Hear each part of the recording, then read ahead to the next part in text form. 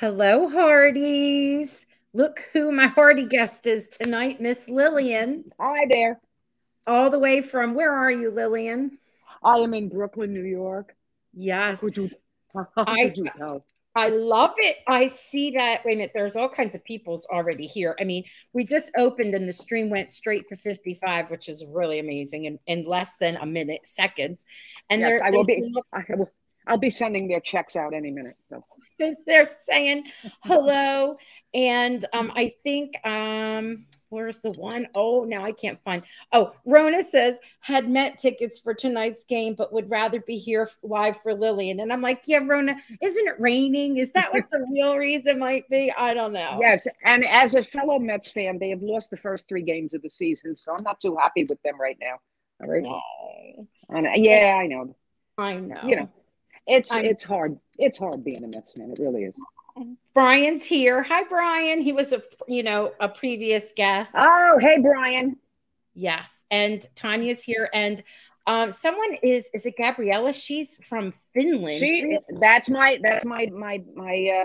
new BFF. Actually, she is in Helsinki, Finland, and we met at the HFR, and Oh, she flew all the way from Finland to go to Vancouver, and I think she wants to move there.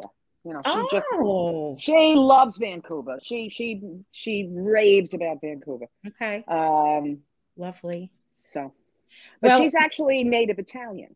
oh, wow. She's actually, yeah, she's actually Italian, and she's a transplant to Finland. Her husband is Finnish, Mm, but she is that's cool. originally, yeah, I believe she was originally from Milan. Gabriella, correct me if I'm wrong. We have just our friend Bonsoir. Our friend Ah, Marie, she's here. Marie. Yes, Yeah. Marie and I met also at HFR, and I had to install Google Translate on my phone. That's cool though. Yeah, but we got along and we had a wonderful time. We hung out on set together. We went all over the place in Hope Valley. Had a wonderful time. You're going to have to talk to us a little bit about that before we get started. I'm just waiting. Oh, we got it bumped up to 75. Oh, okay. Just because I have blue lips, I can breathe. It's not that. I just wanted to share right away now that I did it. So I did we have a good friend Tia who passed away, and she made this delicious margarita, and she called it the blue shard, which I thought was so adorable. So I was working around with my recipes, and I have this brand. It's not sponsored. You can use whatever you want. This is a blueberry tea, and I made it. I didn't even have to steep it. I put it in cold, and I made a blueberry tea, but there's no sugar in it and has lemon in it. So this is my blue shard margarita iced tea. So it's the blueberry tea, it's lemon, it's frozen blueberries, and then the glass I have a sweet and like sweet and salty. I did sugar and salt, and it's so good. So now my lips and things are blue, but that's okay. Mm. I'm just having regular tea, so It's the only time I I'm don't silent. I don't have blue tea. When I'm eating and sleeping, that's it. All right.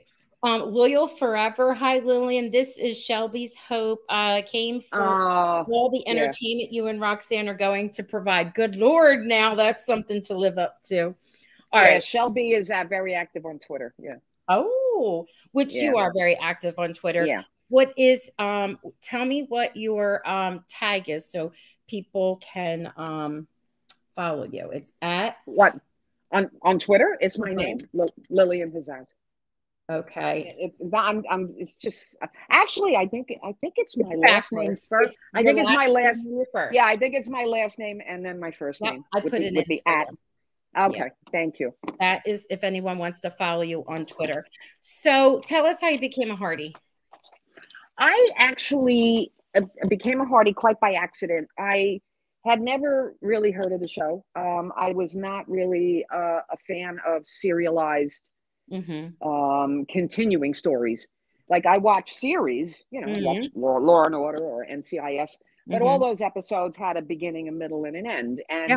And so back in 2018, Mm-hmm. Christmas, I just happened to be looking through the channels and I stumbled across One Calls the Heart, A Christmas Blessing. And I had never heard of the show. Or maybe I heard of it, but I really didn't pay attention. So I said, all right, I'll watch this. So I started to watch it, and I'm like, oh, isn't this sweet? She's pregnant. And all of a sudden, I'm like, where's her husband? I had no idea. I didn't know who Jack was. I didn't know anything about the show. So I looked it up, and I went, oh, he died. But that also became apparent as you continued to watch the episode.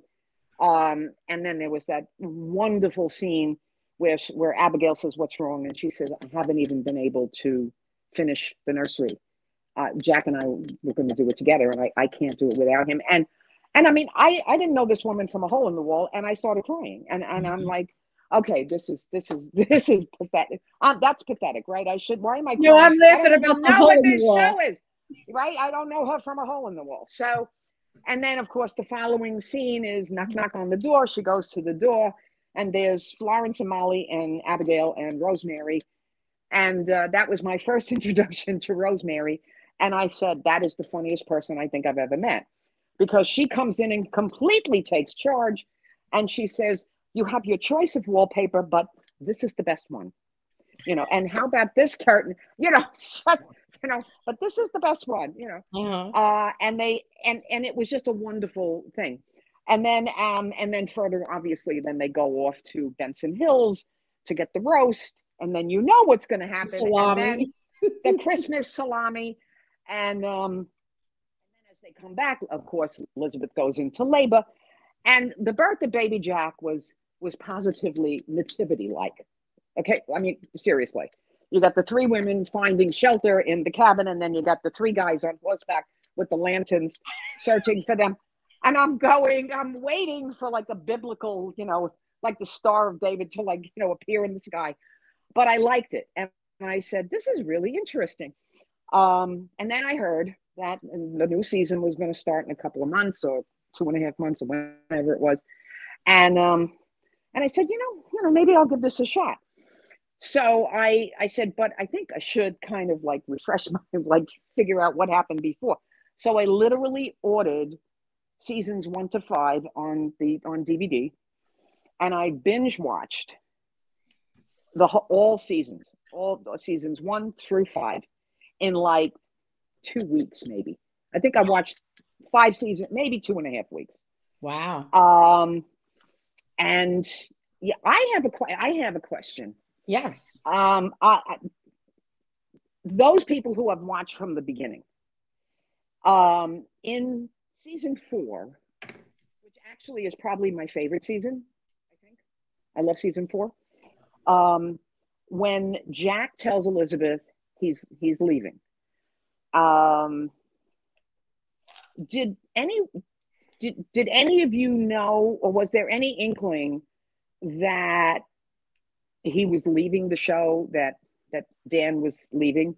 I mean, he did come back for those first few episodes of season 5. And then of course they got married. They lived in the row house for about 15 hours, and then he left again. And then he never came back.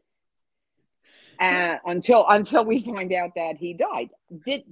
Was there any preparation for the viewers that that's how it was going to end? I mean, was there rumors that he was leaving, or? I heard, I didn't know, and in 4, but when season 5 rolled around, I had heard from, I wasn't crazy with social media. I didn't know until season 5 came on. And I think I saw it I don't know, maybe on Google, and it came up, or maybe in YouTube. And I was like, why? And you know how those things pop up in YouTube, and I did a little research. So I knew it was coming. Oh, okay. Clearly it wasn't a surprise to me, since I knew baby Jack was born and he had no father, that there was no father. But having not watched season 1 to 5 live, I don't know. I'm seeing Brian. Brian said Dan first told Brian Bird he wanted to leave in season 3. He missed episode 4 and 5. So what happened was, he had a contract that he had to hold. And that's how everybody said, oh, their 5-year contracts coming up. Chris and all of them, their 5-year, there's no 5-year contract for everybody. That's not how it works. But for whatever was going on with Dan, he still had to, map out his contract. Right. So that is why they had him stay, but you saw that he was gone a lot. He was gone a lot. Yeah. I mean, he was in there for, for the first half, let's say, of season 4, and then he was gone.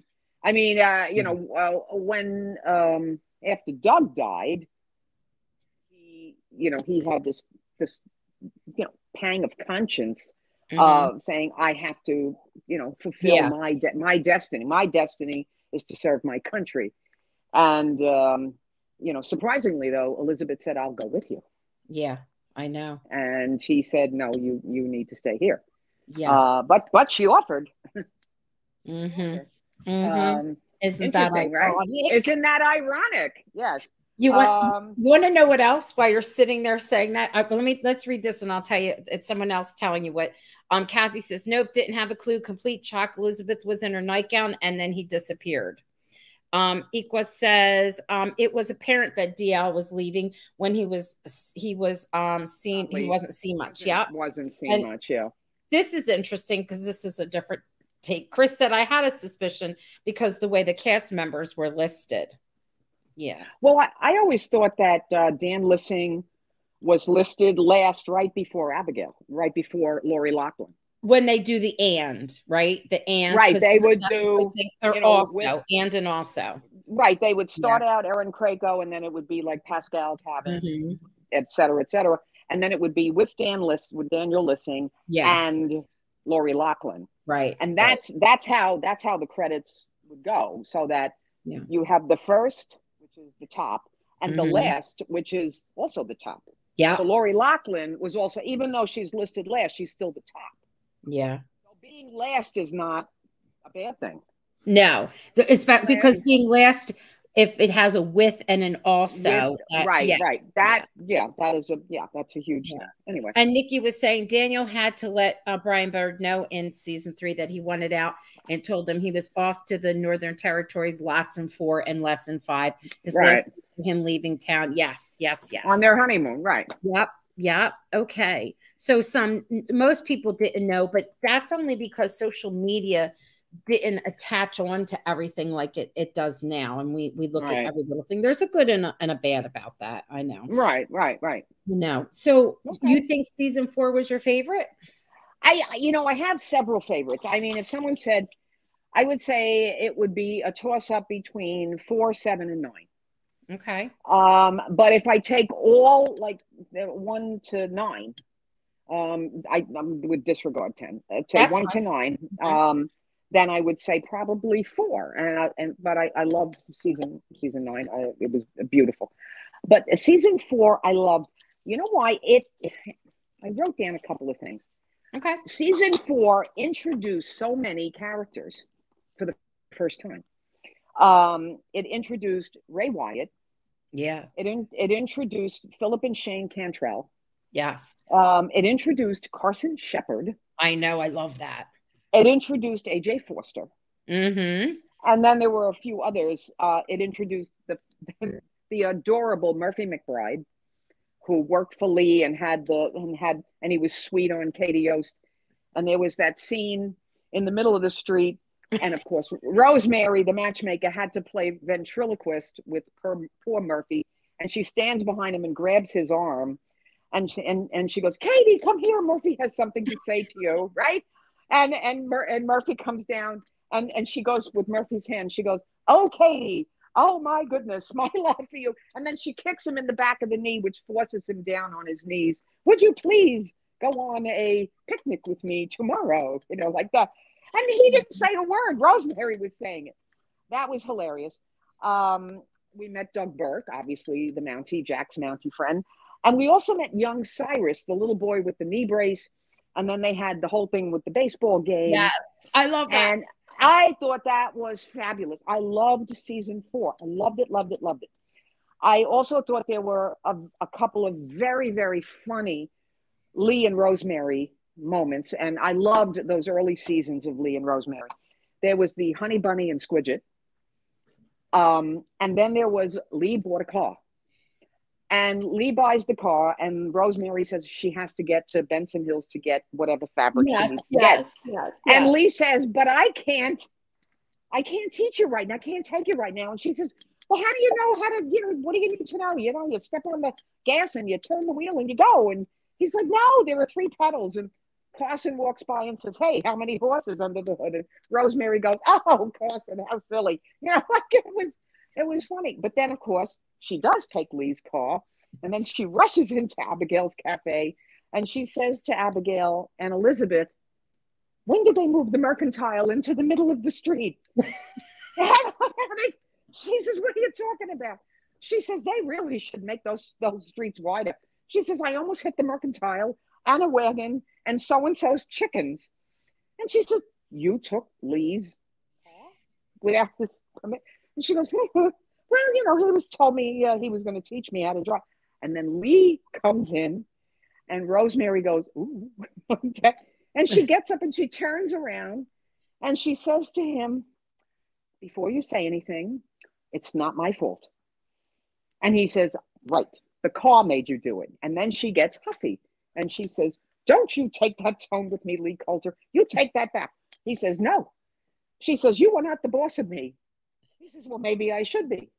And then she announces she's going to go and stay with Elizabeth. And Elizabeth goes, you are? And she goes, yes, I am. Like that. Without a doubt, I roared laughing. It's a good scene. Right? But the next scene, Elizabeth and Rosemary are in her row house. And Elizabeth basically tells her off. Mm-hmm. And she says, you are so lucky to have a man like Lee who loves you. And she says, wait, are you taking his side? And Elizabeth says, it's the only side I could possibly take. Yes, you're wrong, Rosemary. And then she says, sometimes you can be a big pain in the side. Mm-hmm. Right? Instead of, rear end, whatever. I loved that. I love that. That's a great scene as well as episode. Wonderful. I loved that episode. I loved pretty much all of season 4. Before you go, hold on. I want to share something Brian has. Brian says, Robin was the showrunner for seasons 3 and 4, and I thought she was excellent and really showcased Elizabeth in the classroom. Brian, yes. Absolutely. Yeah. Absolutely. Christina was saying, I actually liked Elizabeth when she was single and not looking for love. Okay. All right. And then you're saying great writing. Yeah. All right, go ahead. It's your turn. But but again, in season 4, Jack gets the medal, right? Mm-hmm. Jack gets the medal, and he gets the medal for. I wrote it down. It's important. For capturing the Jake Garrison gang, for rescuing the workers after the flood, and for capturing the Tolliver gang. Yep. That's a lot of Mountie stuff. Yes. And he got a great commendation for that. And when I compare it to another medal, which never mind. Yes, you can mention it. Which Nathan got for what? For the Keystone Cops. For disarming an old man in 32 seconds, or less than 32 seconds. Probably 3 seconds. The guy went like this, and Nathan took the gun and went, ha. So, but I want the difference in the style of Mountie is like that. You want Nathan to get to be a Mountie. I want Nathan to be a Mountie. Yes. I want him to be. He's a Mountie. I want him to be a Mountie. Do you remember the one season, all he did was leave and come back and leave and come back? And even one point, Kevin makes the joke, and I don't know if he ad-libbed or if it was really in there. He's like, what do they lose all their keys? Like they people keep escaping. And then, of course, season 4 was also Take a Walk with Me. And Jack, you want to talk about a grand gesture. Jack cleaned out all the candles from the Mercantile. All right. I was on that set, okay? And I know how far a walk it is from Abigail's Cafe to the school. Okay. Now I realize that for purposes of filming, they didn't put candles on the entire walk. Yeah. But even just around where the school was, you saw, I mean, on the lawn, there were hundreds and hundreds of candles. And then, of course, he says, I don't know if I should ask you because it may not be fair asking you to wait. And she says, I would wait a lifetime for you. And then he proposes. And it's beautiful. And then he leaves. It's just like, oh, God. But then, one of my favorite scenes is the next evening in the school where they're having the little recital. Mm-hmm. And poor Timmy he's too nervous. He doesn't want to play. He says, she promised to sing with me. And Elizabeth comes in and says, and I never break a promise. I think Erin Krakow has one of the most beautiful voices. I think I would describe her as having perfect pitch. She does. She has a lovely voice. And when she sang Danny Boy, I just because that was one of my mom's favorite songs too. Mm-hmm. My mother was Irish. You can't tell by my last name, but her name was Lillian Margaret Mary. Okay, that was my mom's name, Margaret Mary. Yeah, she was very Irish, and Irish too. She loved that song, Danny Boy. She loved it. So I just started crying. And the same thing in season 8 when Erin sang Turalura Laura to Little Jack. My mother sang that song to me and my sisters when we were little. Aww. I mean, my mother couldn't sing like Erin, but she tried. That's cute. That's sweet. Yeah. Rona says she sang it live, and Brian is yes, she did. Yeah, and this is true, Brian. Part of the problem the last couple seasons is the size of the ensemble cast doesn't allow time for the sustained storylines. You are correct. You are correct, Brian. Yes, you are, Brian. So I think you have something that you said that I thought was fun that I loved about season 5, what came out of 5 that you just loved. Oh, yeah. Yeah. I mean, season 5 ended very sadly. Yes. But in the season 5 Christmas episode, the Heartie universe was introduced to the infamous wig, the season 5 wig, which was without a doubt the worst wig ever created for any character on fictional TV. Well, I know you and Kathy had the wig as a guest one week. We did. Yes, you did. And that wig was awful. It was terrible. And she wore it all through season 5. She wore it the entire season. It's not like she just wore it in the Christmas episode and they fixed it up for the season.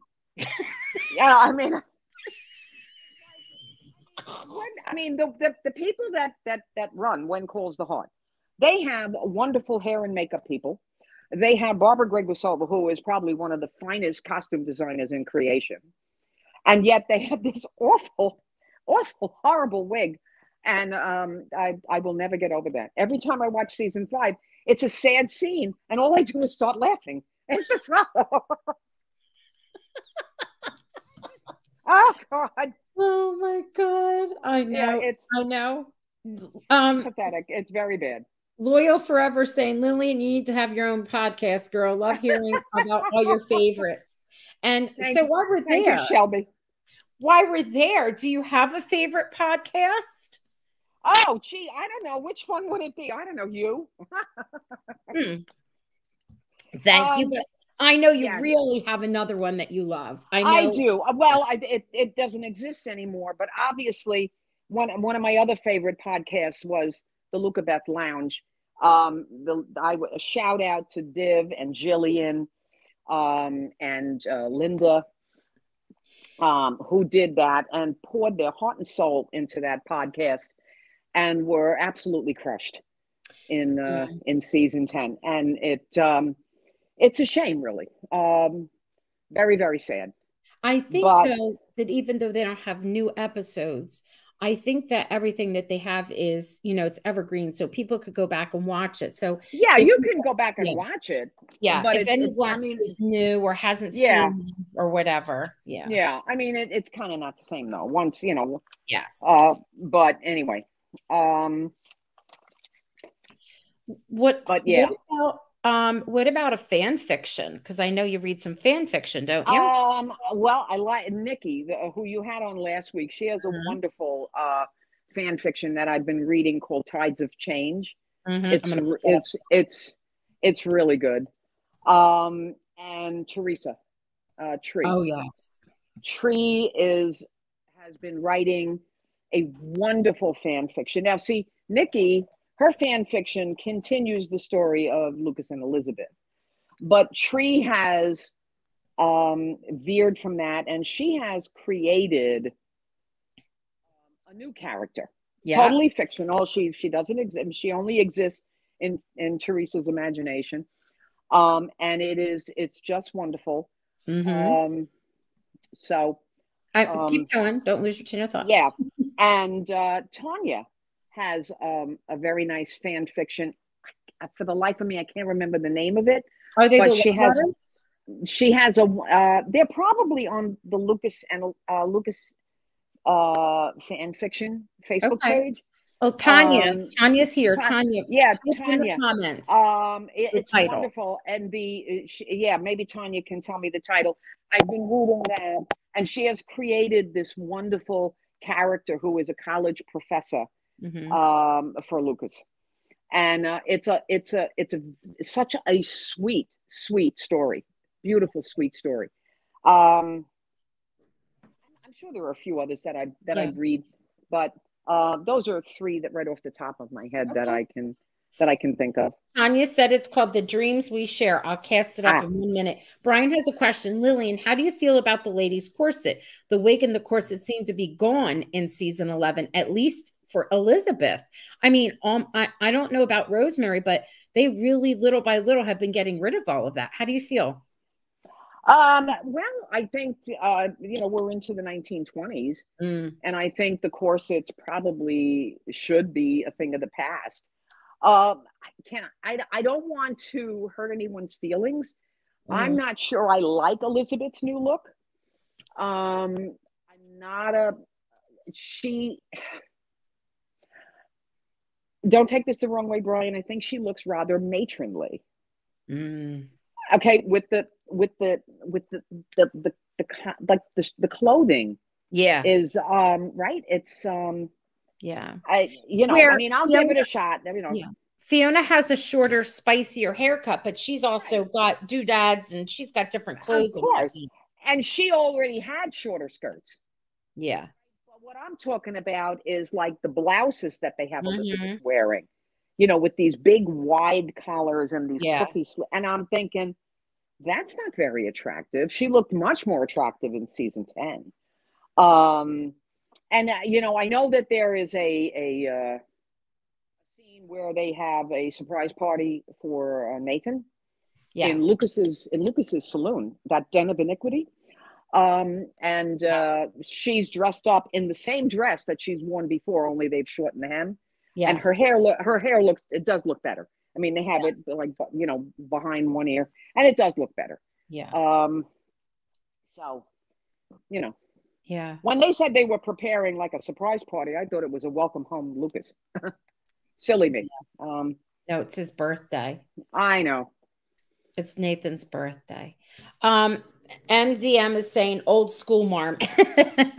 Oh, well, I just thought she just wasn't like the initial when she first walks into the saloon and she goes, huh, you know, and that could have been just because Rosemary just cut it and butchered it a little bit and they had to fix it up. By the way, why didn't Fiona cut her hair? Where is Fiona? I Can don't know. someone can someone please tell me where is Fiona? I don't Okay, know. she's the hairdresser. Hello. I don't know. Um, so anyway, what can I I say? don't know.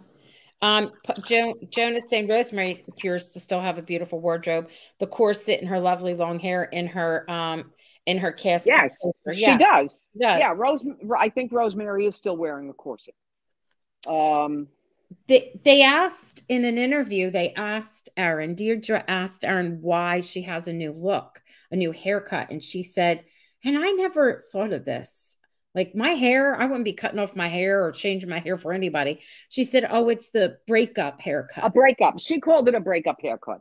In her interview. Is like, I know she did. I heard that. Yeah. I was like, seriously, Erin, did you really have to say that? You know, what can I say? That's okay. So it's all right. I mean, she can do what she wants. Now let's talk about, so who's a favorite character? I'll give you 2 guesses. All right. Well, I have several, okay? But my number one favorite character is, surprise, surprise, Lucas. Yeah. I love Lucas Bouchard. I think that man is generous to a fault.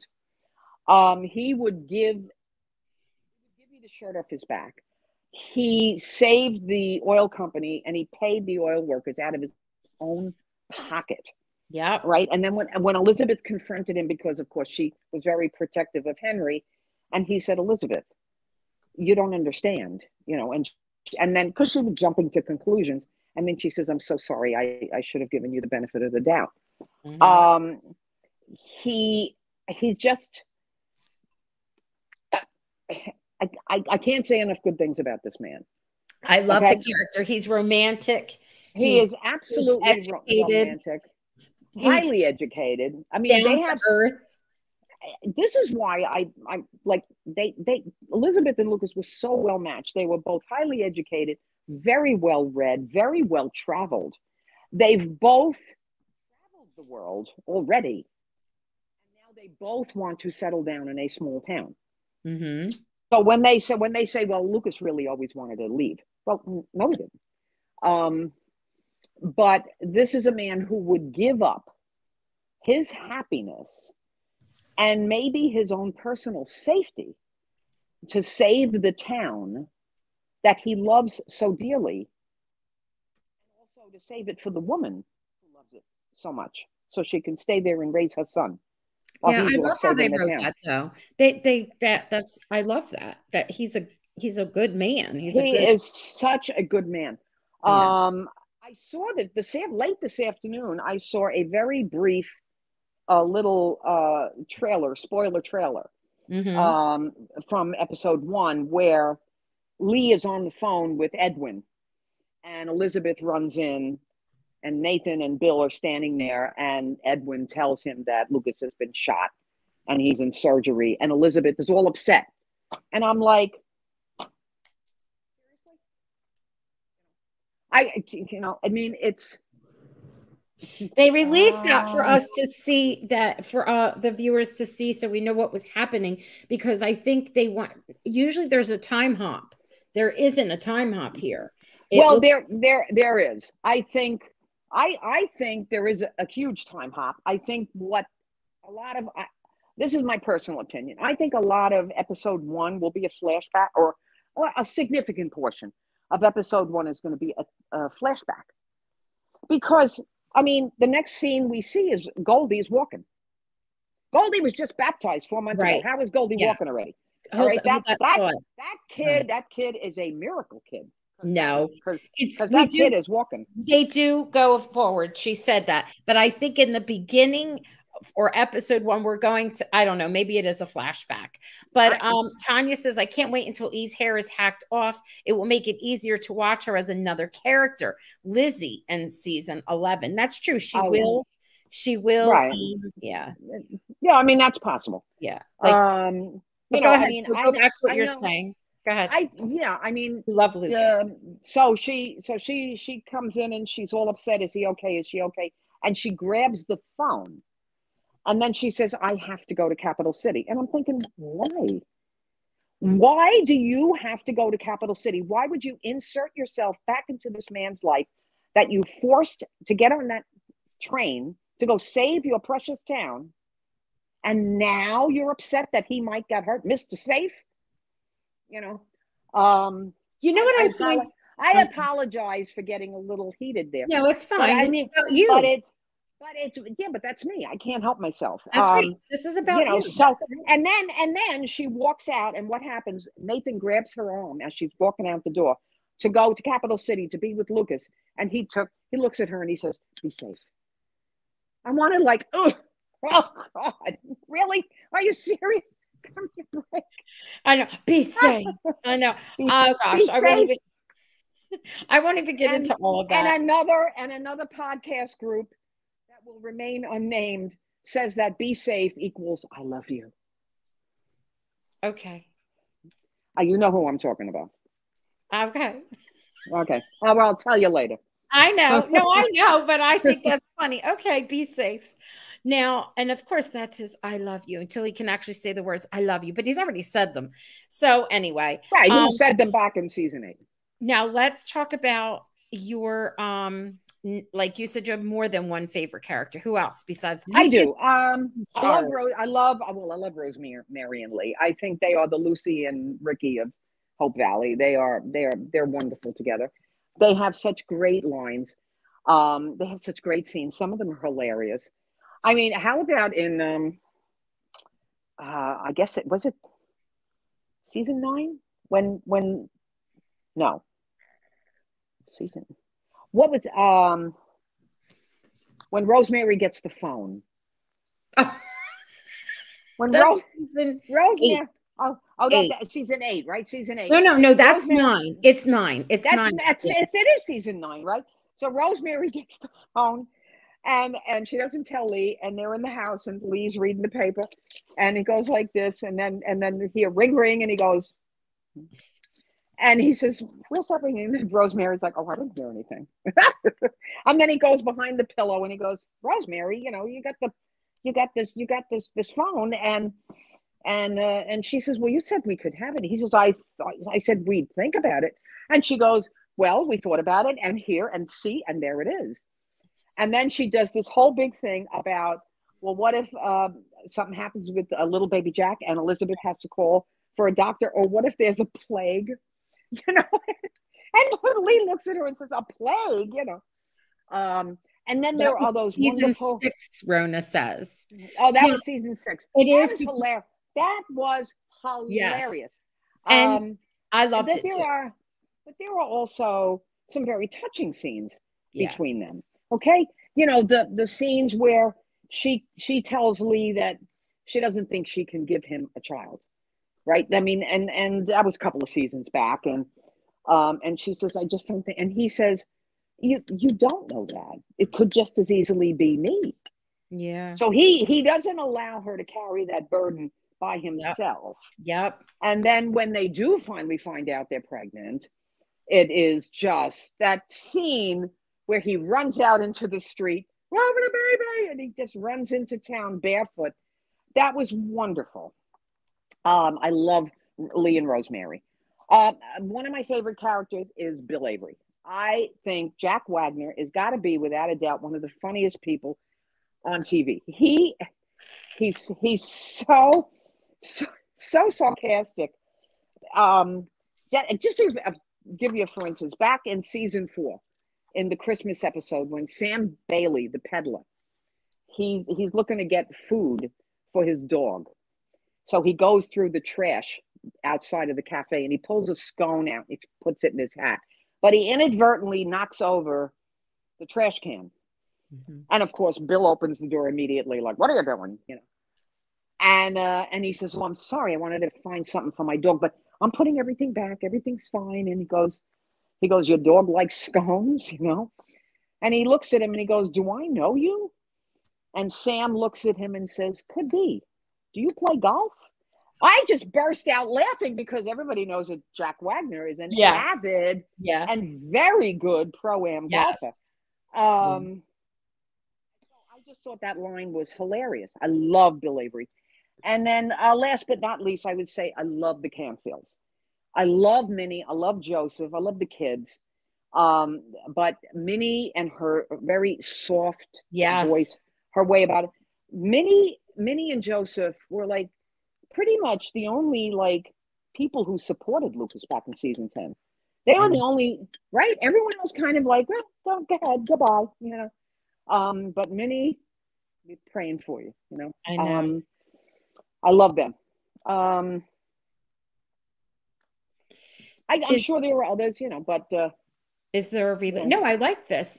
Is there a yeah. relationship that you like through the years, a friendship or, on-screen partners of some sort that you liked?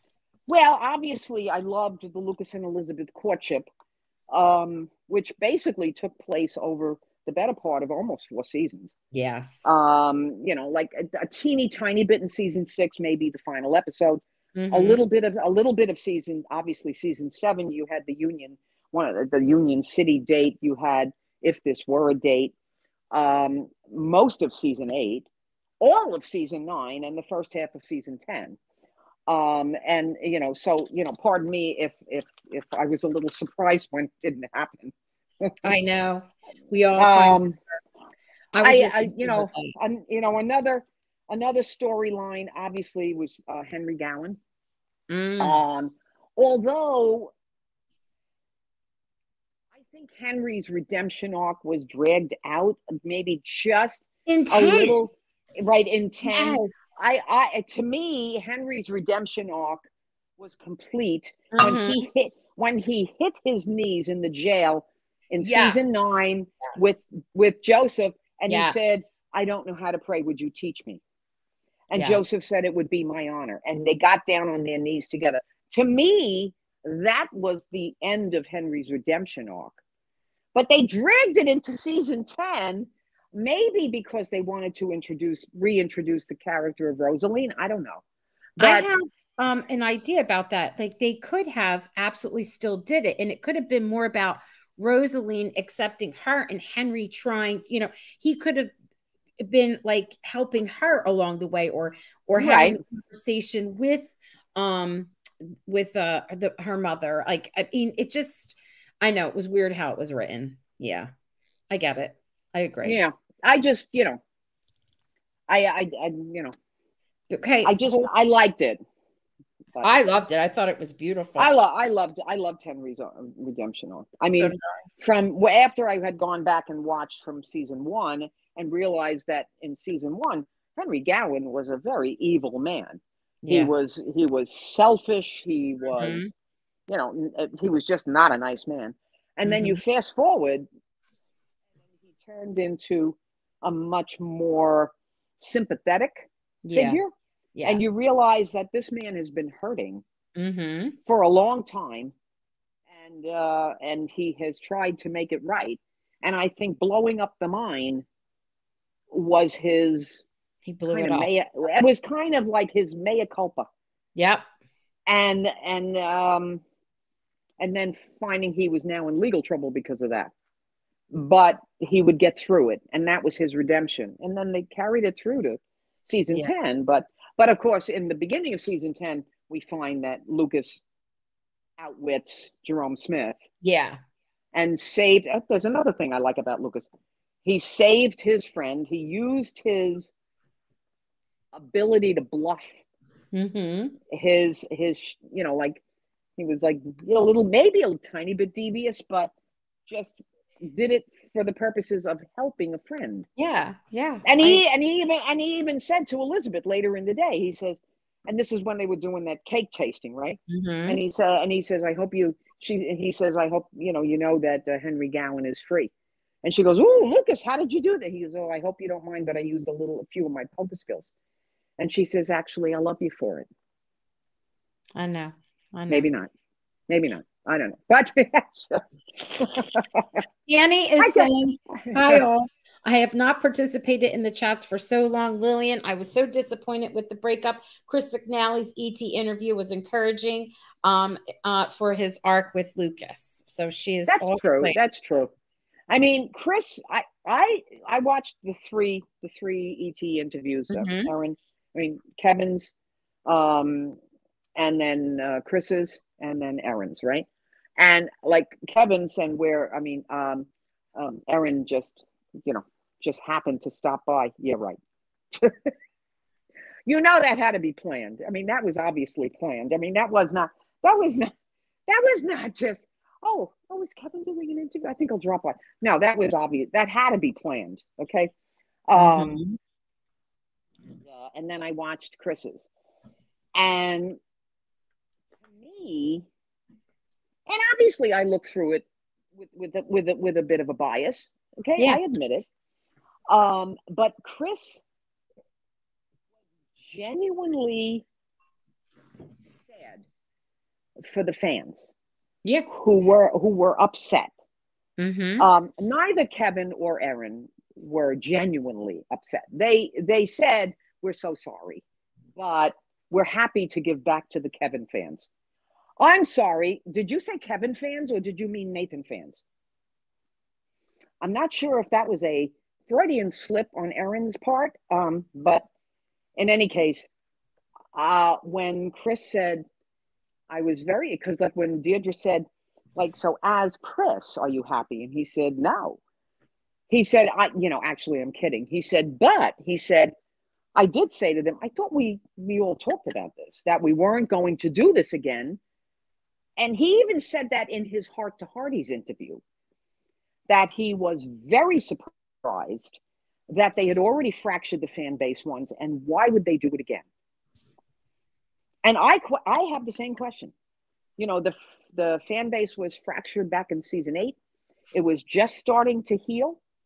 In season 9, we had a potential beautiful romance between Nathan and Mesu, which we even had a hashtag Mayfan, and people were very happy about it. Even very good friends of mine who are big Nathan fans, they were on board. I mean, and I won't name any names because I don't want to say anything, but these are people, they had their own page. They had their own Facebook page, Nathan. And I was on board with that. I was like, I think she's perfect. She rode into town dressed as a man. She's spunky. She's great. She would be a perfect foil. She would be a perfect foil. In season 10, Mesu has been reduced to gathering mud for face masks. What they do to Mesu, what they do to her character in season 10. They forgot that she was part of their council, and they forgot that she was a pharmacist. They had her in the very beginning there a little bit, one other time a little bit working with Faith, but there was so much going on that her character was more about the girls laughing, and it was more about romance, and it was and she was plain spoken. That's what she said. That's what she said. More than once. But in that episode, she was all he, who, and I thought, oh my God, there's a totally turnaround. I call this 1 through 9 is when calls the heart part 1. 10 on is when calls the heart part 2. Part 2, right? Not 2 point. When people say 2 point. No. Well, they say, oh, but it's really 0. But when they say that, what that means is new and improved. And I don't find that it's new and improved. I just find that it's different. It's different. It's part 2. Yeah. It's part 2. It's part 2. Part 2. Now, I wanted to ask a question about Bill. How did you feel about Bill's relationship with Madeline? Would you like to see her come back? I think since she has kind of, I want to say she kind of semi-redeemed herself by not signing the deed and returning it to Bill. Mm-hmm. I think she has an opportunity to make it up to him. Mm-hmm. What I think of Bill's character during season 10 was, seriously, Bill, this is a man who doesn't trust anybody. Since I met him in whatever season he came in. When did he come in? Season 3, maybe? This man doesn't trust anybody. And yet he sold a woman that he did not even know that well, a parcel of land, because he was smitten. He wasn't thinking with this mind. Right? He was thinking with he was thinking with another body part, but certainly not this. So Bill was totally out of character in season 10. Yeah. As were a lot of characters but that's my opinion. A lot of people think, a lot of my friends who liked season 10 would believe that no, they're returning to the way it should be. Yeah. But to me, it's like, yeah, but no one really was acting like themselves. I mean, Fiona, like even Fiona. What did Fiona do in season 10 other than create an antenna? She did nothing. She was a hood ornament. She was nothing. Yeah. Which is a shame. I know. I love her character too. She's spicy. There's I love Fiona. I love yes, Fiona. a couple of things we need to address. One, I wonder if this has affected Chris's place on the call sheet. I'm going to address that in a minute. But Bill was in season 1, but not right away did we see him. Bill came later. Remember, he came and we weren't quite sure who he was, and he caught the eye of Abigail, and then we find out that at first they tried to make it like he was shady, but he was undercover, and he was going to investigate the mind thing. Yes, right, and right. We finally get to trust him. Then we see the picture, and we find out he was married, and there was that whole big But I loved how even though they weren't together, those two, Abigail and Bill, had great chemistry, even though they weren't together. How they needled each other, and they were great. Oh God, and I mean, put them in each other's place, like they were great. Yeah, I so miss Abigail. I truly miss Abigail. I know that there is pretty much no chance that she will ever come back. It's a shame because she was really good. She was really good. In fact, like when I started watching, like in season 6, okay, like I watched the Christmas episode. That was my introduction, and then my first episodic season was season 6. Okay, the first 3 episodes aired in February. The end of February and early March. Right. Episode 4 did not air until May. Because the entire season 6 had to be not so much reshot. Maybe a couple of scenes had to be reshot, but it had to be re-edited. Yes. And then it was then reduced from 10 episodes to 9 episodes because 2 episodes had to be combined. Because they had to cut Lori Loughlin out of so many scenes. Yes. And so kind of why season 6 may have looked tiny bit choppy from time to time was because of editing, which is kind of a shame. I loved her character too. And she's a phenomenal actress. She's like Erin. They're very good. You know that they're not acting. And I can't say that for all of the, not the main cast, but the people that come on as guests, they're not always seamless, like because they're sharing a scene with an actor that is really good at what they do. It jars, and but that's okay. Everybody, is trying to do their thing. Yeah. Before we move on, it says, this is Kathy. I wanted to address this. I wonder if this has affected Chris's place on the call sheet. Pretty crappy. If so, we need to be fair to everyone. Let's talk about fairness here. So you're probably you're going to be surprised probably what I'm going to say. I find that kind of, and Kathy, I'm not picking on you, but this is not the first time I've seen this. I find that kind of a comment ironic because that is exactly what people who are really loving Kevin thought. And if you go and you look, you will see that Chris had higher billing than Kevin for every single episode. I think maybe there was the one, but most of the time he had, but that's because his storyline was more prominent and in the forefront. That top billing usually is between Erin, Jack, and Pascal. Those 3 usually are up there. But it's whatever the storyline is, and it changes and it moves. And that's how it goes. Now, was it always that he had like a higher billing? No, it has to do with your storyline. It's not that you're downgraded. And that to me is annoying when people are like, hey, they're doing him wrong and all that. That's embarrassing for Chris. Like that annoys me. Chris doesn't think that nor believe that. As a matter of fact, he's there telling you how he's excited for the next season, but people don't want to hear it. And I feel like that kind of is a detriment. It's not helpful. So we need to get off that train, okay, and pay attention to no, everybody's space changes or on the list changes. Grammy Rose, I don't know what they're talking to each other, which is good. Yeah, hello. They're saying hi in their little chats, which I love because then they read back to each other.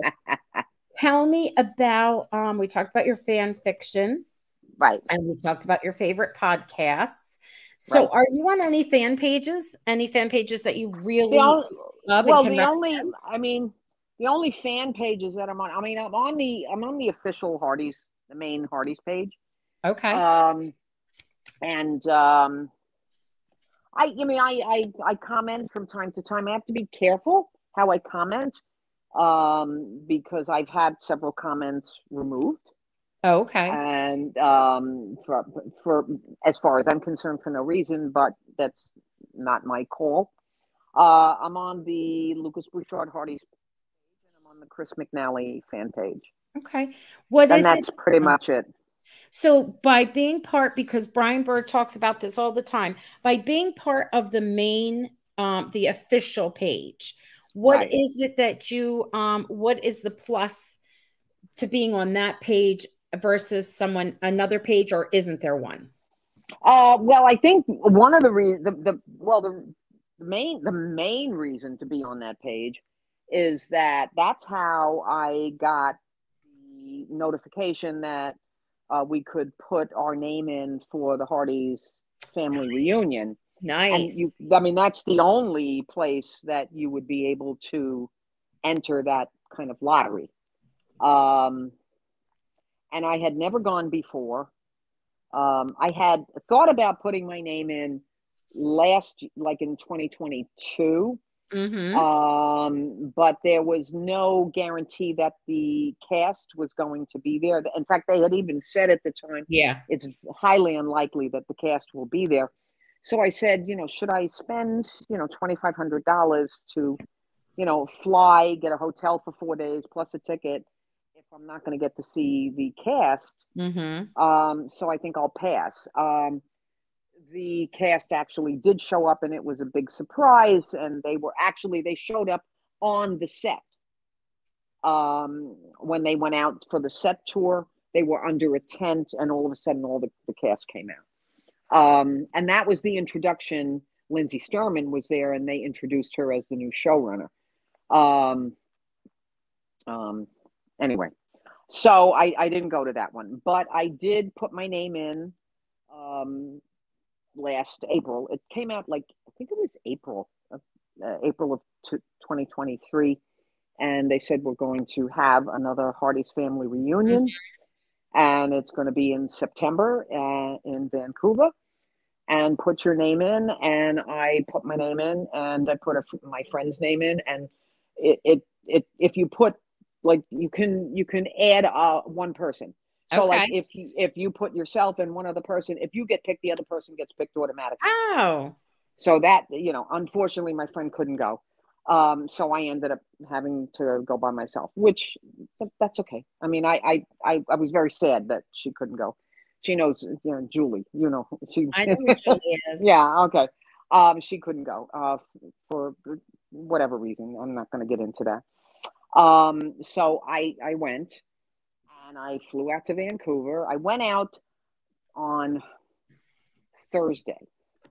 The event starts on Friday. It goes Friday, Saturday, Sunday. So I flew out on Thursday. I got there around midday. And I went in, and I went up. I checked into my room, and I went upstairs, got my room, came back downstairs. I went into the coffee shop, and there was Martha and Holly Peterson and a couple of other people, and then Gabriella from Finland, and we were sitting together in the restaurant. I met Lori Garcia, who she's from here in New York. She lives on Long Island, and she has her little boy Zach. little Heartie. He was there, so I met little Zach. I met Caroline, who is a huge Nathan fan. We hit it off immediately. I'm a huge Lucas fan, and we had a lovely time. We went to the Mountie store together. We got on the train. We rode the train down to the waterfront. We went to the Mountie store. We had a great time. Nice. You know, she and I can disagree about storyline, but without being disagreeable. Yeah. And that's fine. And you know, but like that's kind of okay, right? I mean, you know, you don't have. I mean, what I don't like is when certain people that I see on social media, not Caroline, certain people I see on social media, if I say this was the biggest mistake ever in creation, right? I don't usually say that, but I'll just yeah, right. But I'm being overly dramatic. Yeah. And I'll say I don't agree with this because, and then I'll have someone jump on my thread. I didn't tag it, Hearties. I tagged Lucas Bouchard or whatever, but somehow they insert themselves into my thread and they try to educate me on why I am wrong.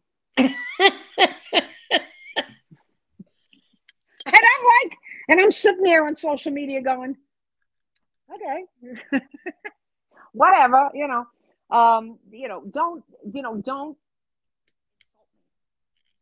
don't insult you.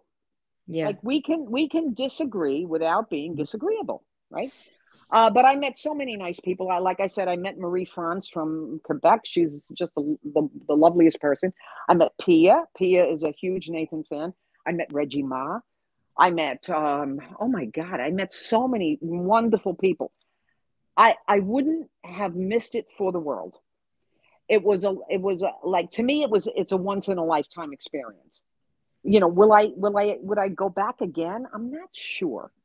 First of all, it was very expensive. I mean, for me, if you live on the West Coast, let's say if you live in Washington State, you can drive.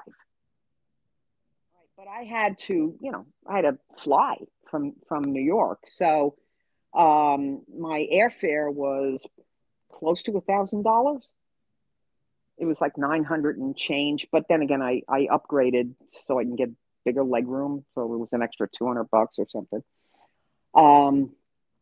But the whole trip probably set me back about $2,500. And that's not including, drinks at the bar or souvenirs or anything like that. I'm just talking about airfare, hotel, and the ticket to the event. That's like $2,500, those three things. Because I stayed in the hotel an extra night. Some people left Sunday night, but I was like, if I left Sunday, when they came back from the set tour, some people got their bags and went right to the airport. And I was like, no, I'm staying one more night. I want to get a good night's sleep and I'm leaving Monday morning. Mm-hmm. So that was like an extra $250 for the hotel to, get a few hours sleep. But it was worth it because I came down the next morning and I walked in to get some breakfast and I came upon a table of people and it was every Heartie admin was at the table along with Patty Bird. I don't think Brian was at the table. I don't think he was, but I think Patty Bird was, and all of the Heartie admins. And I had met several of them up close and personal, and for the most part, I like them. They're nice people. They work very hard to put this thing on. They don't get paid. They have their biases character-wise, and to me, I think their bias is toward a certain Mountie. Mm-hmm. But I cannot get over the fact that these women work extremely hard. Like they have to put this thing together. They have to get a venue, and then they had to change the venue because the original location for the Hearties family reunion this past year was supposed to be the Sheraton. And we got a notification in, I can't remember if it was June or July. And they said, we are going to have to find another venue because the workers at the Sheraton are on strike. And we don't know how long it's going to be. So, excuse me, we're going to have to find a new venue. And they had to go out and find a whole nother hotel. that had a big enough ballroom to hold. I don't know how many people were there. I would say maybe 350, 400 people. I mean, it's a pretty big ballroom. It's an interesting thing you bring up the strike. So I thought it ironic that, and I know this for a fact because, and people have heard me say this because I received notification from Hallmark people, like from, and also from agents, Right. saying that there was even though they were filming, right, and had certain passes to film, like When Calls the Heart and The Way Home, that out of respect for the strike, there would be no promotions, nothing. Well, and When Calls that's a promotion. What they did, they promoted, and they should not have. I don't care that they came and said, oh, don't take pictures, don't do that. You're still promoting. So I thought, how ironic that you're above what the rules are saying. It surprised me. It also surprised me that, I'm sorry, they were allowed to give certain interviews and they posted them. And I was like, no one's allowed to give an interview. I even said to one of the agents, I asked a question about someone and they're like, no one's allowed to give an interview. So I linked, I said, I'm sorry, I didn't realize this. And I linked all that were being given through the Heart to Hearties. And he goes, well, I guess some people are above rules. That's his response to me. So yes, go ahead. They did tell us when we were there in the room on it was on Saturday, the cast panels, and there were like 3 separate panels. Two, I mean, the first panel was like Erin and Jack and Chris and Kevin and Pascal and I forget who else, Andrea, and I think because Kevin was there, Kayla was with him. And then there was a second panel. Ben was there. And I think Kevin wasn't there because Kevin had COVID. Yeah. Yes. I think Kevin had COVID. Canfield, like the Canfields were there. Joanna Newmarch was there. Loretta Walsh was there. Amanda Wong was there. And Ben Rosenbaum was there. And then after that, they had the kids. Come out. And it was very nice. And they told us under no circumstances are we to take any pictures. And they were walking around looking if like someone, if someone like picked up a cell phone, like click, click, they would probably grab your phone and throw it on the floor and stomp on it. However, when the first panel finished, Chris was on, and there was a young girl there. She had created, I don't want to mention her name, I don't want to embarrass her. She had created these 2 dolls that were supposed to be Minnie Lucas and Minnie Elizabeth. They were positively adorable. And she was sitting up front, and I think Brian Bird may have seen her. I'm not sure how. I don't know how she ended up in the forefront. I have no way of knowing. But all of a sudden, you hear Erin go, are those dolls? Like that. And she goes, come here, And so this young woman, she brings up these dolls, and she gives the Minnie Elizabeth doll to Erin, and she gives the Minnie Lucas doll to Chris. Chris then holds the doll and doesn't want to give it back. He was beside himself. He was like, I'm loving this. And and it was, she clearly was a Lucas and Elizabeth fan. And these people knew that the following day was episode 9, which was the hostage thing, and Elizabeth going, I can't do this anymore. And then there were 2 more episodes to episode 11. So they knew, these people are sitting there on that panel, and they knew that in 3 weeks, this poor young girl and probably half the people in the ballroom were going to have their hearts broken. And they were all hearts and flowers over these 2 dolls. And I understand they can't give away storyline. I get it. But then don't, like, they feed into it. They fed into it, and they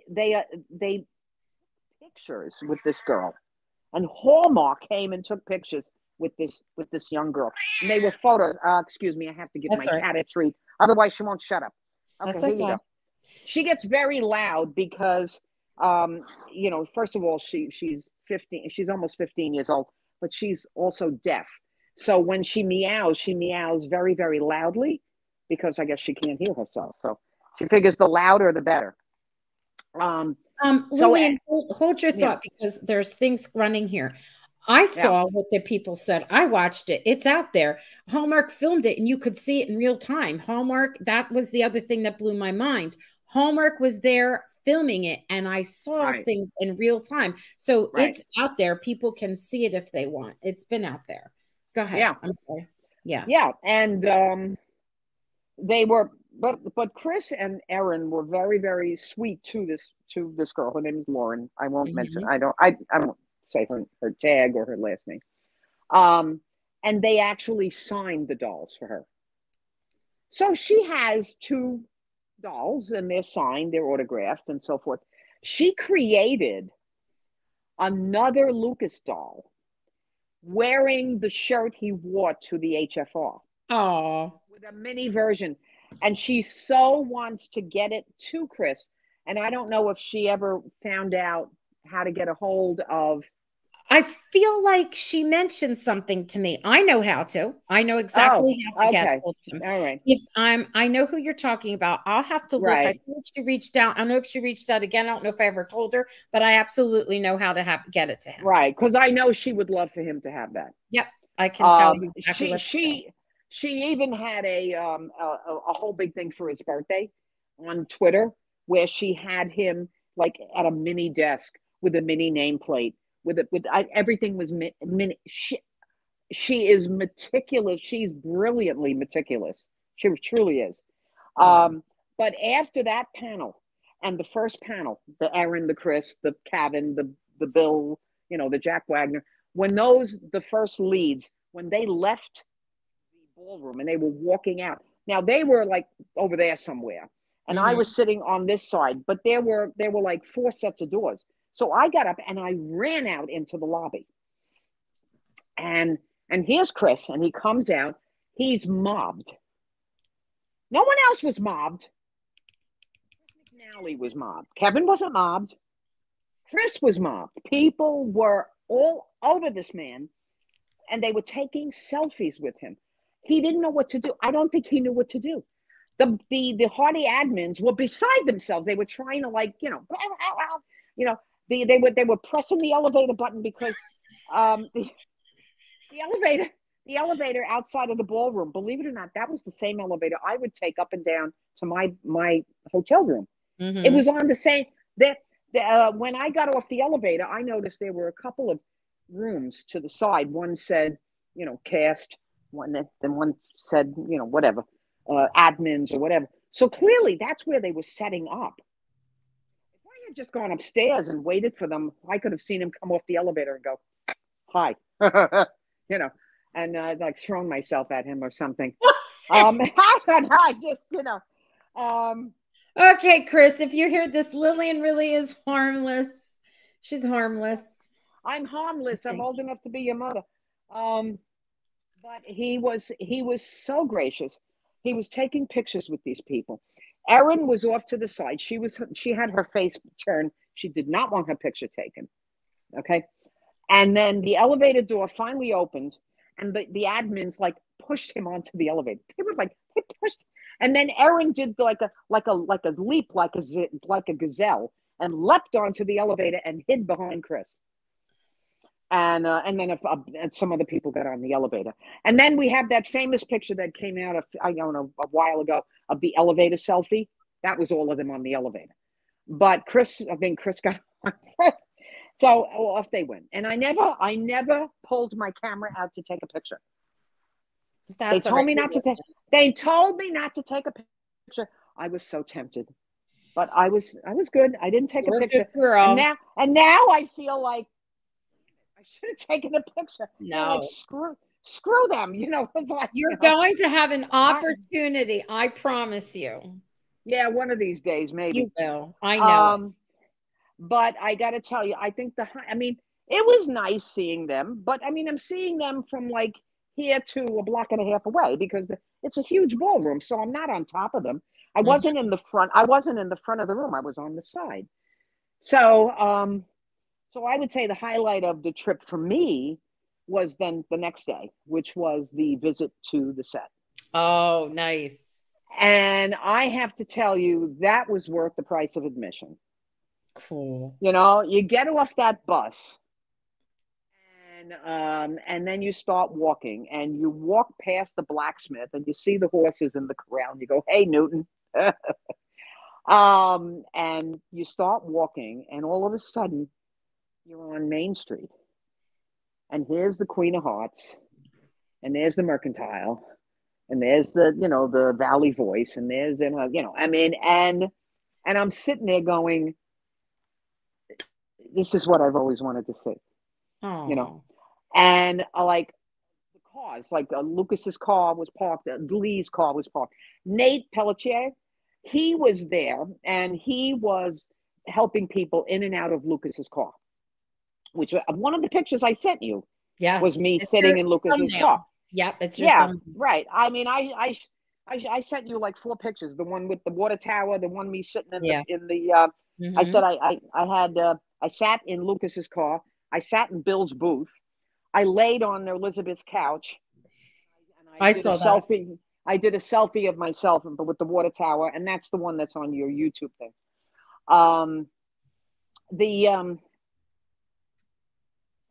He helps you in the car. So now I'm 5'6". Okay, I'm not like a shrimp, but I'm certainly not 6 feet tall. Now I know Chris is 6'2". So that would make him, if I'm 5'6", that would make him 8 inches taller than me.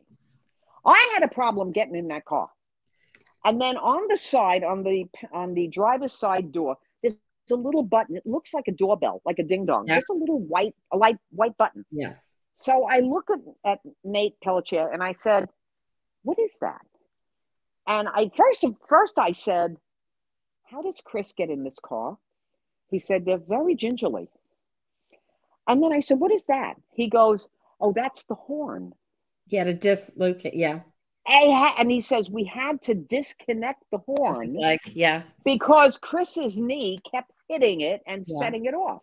Yes. And I was like, are you serious? And I'm sitting in the same seat that Chris McNally sat in. I will never watch these pants again. I was just like, you know, wait, I'm Lillian, kidding. I know. Hold on. I had Nate as a guest years ago, a couple years back. He was an amazing guest, and he told us all about the cars. He even gave us a little hint to how they had to film something, and he got to play sometimes a part, and he's played more parts since then. So it's a great interview. If anybody wants to see it, it's on there. It's like about 2 years ago, and you'd have to go look it up on my When Calls the Heart playlist. Right. He was so gracious. He even took my phone. And he went around the front, like, because I have a picture of me on the side. He went through the front, and he took like a picture of me, like through the windshield. And I said, yeah, that's very nice of you. Thank you so much, you know. And, you know, and then, you know, obviously we got to walk all over. The only place we weren't allowed to go in was the judge's office. There was a note on the door saying, you know, off limits, or please do not enter, or whatever. And I kind of had a feeling that, I mean, hindsight's 2020. We didn't know it at the time because we had just seen episode 9, so we didn't know that Lucas was going to be governor. But you know, in hindsight, I would imagine that they're using the judge's office to be the governor's office. They're using. I mean, that's right. Yeah, that's the only thing I can think of. Yeah. You know, they had a real, you know, a real life Mountie. They had other Mounties that weren't in Red Surge, but they were there for security. But there was one that was actually dressed in the Red Surge, and he was so nice. What a nice man. He would stop and take pictures with everybody. I saw some of them. That was cute. Everybody. He was the nicest man. And then he was off by the jail. And when I went into the jail, and I wanted to take a picture of me in the cell, right? I mean, you know, it's you have, if you're gonna go to the cell, you have to have a picture of yourself in the jail going, you know, like that. And so he was nice enough. And then there was outside of the jail, there was a like a like a barrel. Yeah. And they were asking for donations. There had been a tragic a Mountie lost his life in the line of duty. In the current day now, Yeah. Yeah. and they were taking, and he was young and had a, wife and child or whatever. Oh, It's similar to, like, look at the guy in the police officer yeah. in New York here. So similar. So they had a barrel there asking for donations. I mean, I didn't have any Canadian money, and I said to the Mountie, I said, "Would you take U.S. dollars?" I mean, and he said, "Absolutely." Mm-hmm. So I just went in my wallet and I pulled out a bunch of 20s and I just threw it in there. Yeah. Oh. And I said, "That's a good cause." And he was delightful. What a sweet man. I actually did meet Brian Bird. It was an Nikki, accident. it was an accident. Nikki Longnecker and I were over by the library where they had a tray. They had a table that had donuts, and then they had the hot chocolate, where you could get hot chocolate. So Brian came over and Nikki and I are there. Nikki says to him, "Don't you do anything to our Lucabeth." And Brian goes, "Well, he says, sometimes you get what you want and not what you need. It's always sometimes you get what you need and not what you want." You And then he said, can't I always. know. And then I know. And then he said, the show is about more than two trees. And it's The forest. about the forest. And then we got the season 11 poster with the two trees on it. So it was just like, really, Brian? Oh my God. Anyway, what are you gonna say? But listen, I'm glad you brought that up, and I may have said this last time, but this is do not tell me that I did not see what I saw. Do not tell me that I did not see what I saw, because I will, and I'm not the only one, will show you not one piece of evidence, but I can show you without a shadow of a doubt 100 pieces of evidence, because we've gone through it. Absolutely. And don't say to me, you might not get it might not be what you want, but it's what you need. Am I in a cult and you're the cult leader telling me that? That's what people say in cults. Like, do not say that to me. Stop that cult behavior. I don't even want to hear about it. Before we go any further, I wanted to share, this was a while back, and then there's some things from what you were sharing in the comments. Grammy Rose was saying, it's crazy, but I think of the division of Nathan and Lucas fans like the division between the political parties. Now, to me, you are spot on, and that's with anything in social media, not necessarily about this. People have been, and they feel like they've been given the right to, and it's not, oh, well, that's my opinion. There are opinions, and then there are facts, and people are misled.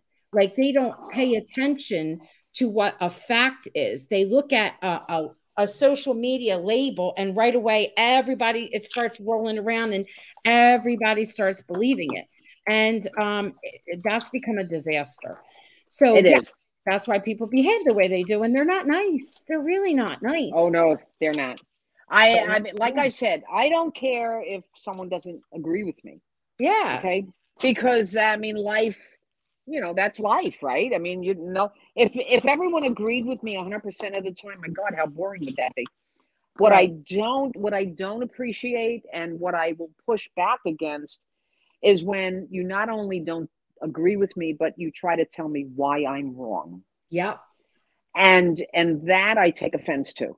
Right. I don't go on there are a lot of my friends on Twitter say, "Oh, have you seen blah blah blah blah blah," and I say, no, I'm blocked by that person, because what happened was, and I've been blocked by a large number of very mean people since the end of season 8.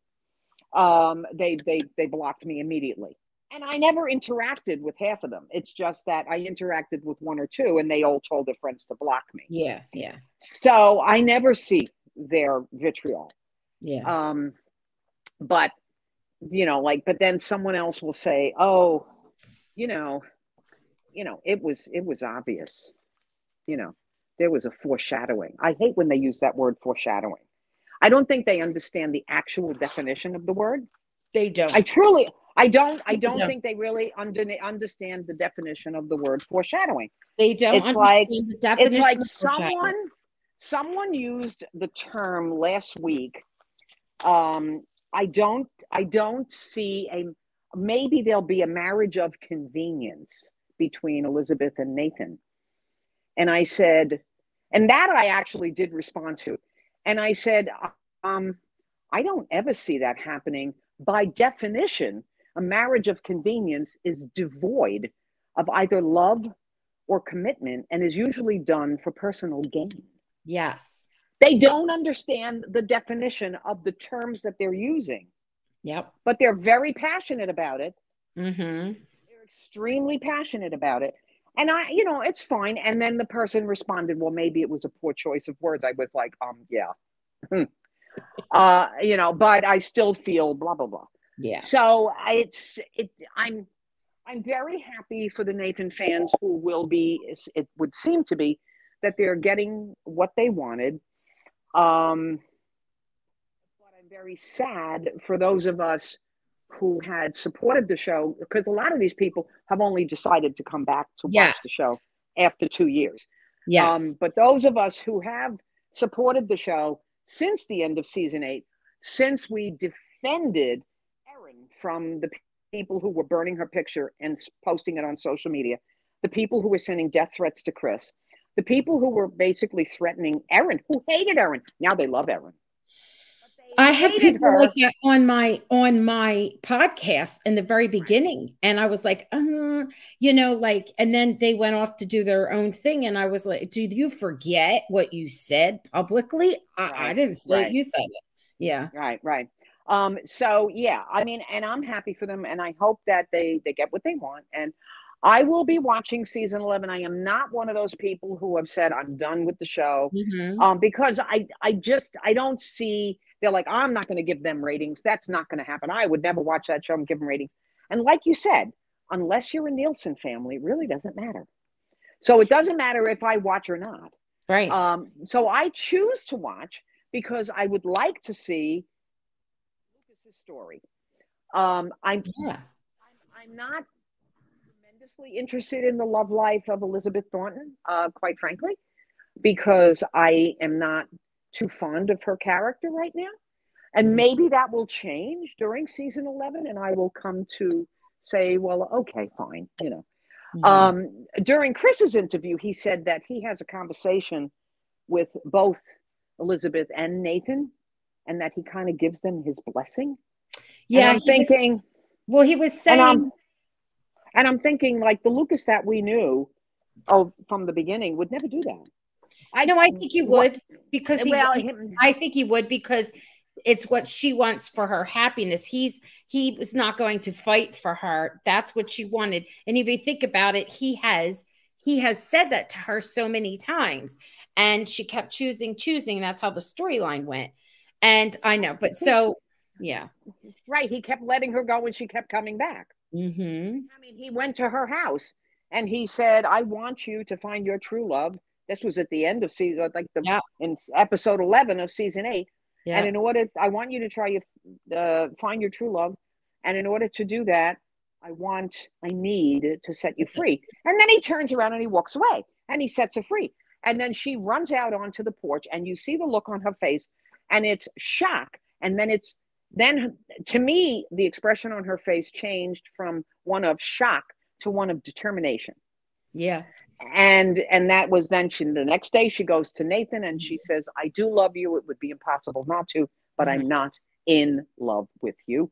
Right. And then when she realizes or she thinks that Lucas has left town, she runs after him like she's going to catch him. But that's how frantic she was. So I just don't see how you throw that away and say that she was simply following her heart. Right. And that he was the safe choice. So it doesn't make sense to me and it never will. And I want to speak to that, but before we do, I wanted to show some of the things when you were talking about when you were in at the set. It says, Nikki was saying the main street is much smaller in person. The cameras make it look like it's wider. So that was really cool that you were able to see it. And this is true. I've heard of this, Carrie. There's something about being on the set that is magical. I've heard it is so. Yeah. And yeah, Cindy, I loved meeting Carrie. She's such a sweetheart. And Cindy, I've seen pictures of this. The seats in Lucas's car were so comfy. Nate told me some cast would sit in it during break. Yeah, right. Let's see. Nikki's saying, ironically, she got to sit next to Brian Bird in Vancouver Airport. Yep, I remember when she told. Oh, wow. Okay. Yeah. It says, when you put two teams on the field to play, it is obvious that public will support one team or the other. That's how it works. So BB's end don't put the responsibility for your choices on us. Oh, yes. Right. Because I think he said we created the teams. No, Brian Bird said that we created the teams, and that's an absolute falsehood. That's true. Now, before we talk about what you were saying earlier, I have a question for everyone and you, first of all. Okay. Brian Bird said we don't talk about Endgame, and I'm paraphrasing him here, but he said it enough because that's the end of the story and they want the story to go on, right? Right. I know. But it's so funny because we've had 3 interviews with Deidre, and in those 3 interviews, twice, 2 different interviews, they use the word Endgame. Oh, is Nathan and Elizabeth Endgame? And they both of them in their interviews say yes and speak freely of it. And I'm thinking, why now are we throwing around Endgame when you said you didn't want Endgame because that'd be the end of the show? I find that ironic. What do you think? It is ironic. I agree. I think it's it's like people talking out of both sides of their mouth. Thank you. I mean, we would after season 8, Brian Bird said we picked Lucas for Elizabeth because we'd already done the Mountie story and we wanted to go in a different direction. Yeah. And we felt that putting Elizabeth and Lucas together would ensure the longevity of the show. Yes. Those are the words he used. Yes. That was after season 8. After season 10, he went on an interview and said it was a creative decision to change, to break them up, to ensure the longevity of the show. Yes. I know. And then when someone said to him, but didn't you say the same thing after season 8? He said, yes, I did. But at least we got 2 good years out of Lucas and Elizabeth. Yes, I know. That statement made me so angry. How could you be so? That's condescending. That's kind of saying. I mean, that's kind of saying we got, But it to me, all it says is that Brian Bird is a businessman and cares about his show, but doesn't really care about the fans on either side, really. I could be totally wrong, and if Brian Bird is listening in on this, I'm sure Brian would probably. He won't call me. I'm sure he won't. He doesn't have my number. I don't think Brian will be calling me. But you know what I mean? We got 3 different reasons for the change in season 10, right? We got a creative decision that to ensure the longevity of the show. Then he threw Lindsay under the bus and he said Lindsay had an idea halfway through season 10. So that the first part of season 10 there was going to be a wedding.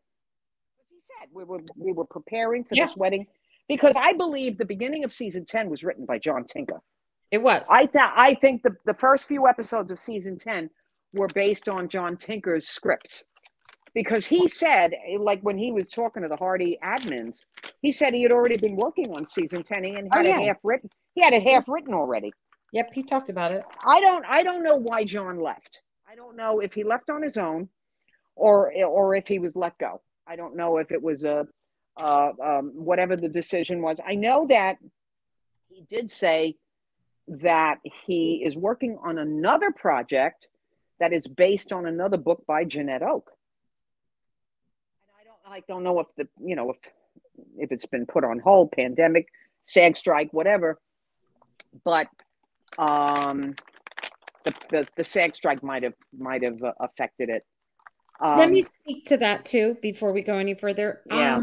So when it's about a book, this is interesting. Erin said something about it was always meant to be. No. That's changed. She didn't always say that. That's new, a new narrative. No, that's a new one. Yeah, that's a new narrative. Back to the thing where people say, "Oh, she's back to her roots.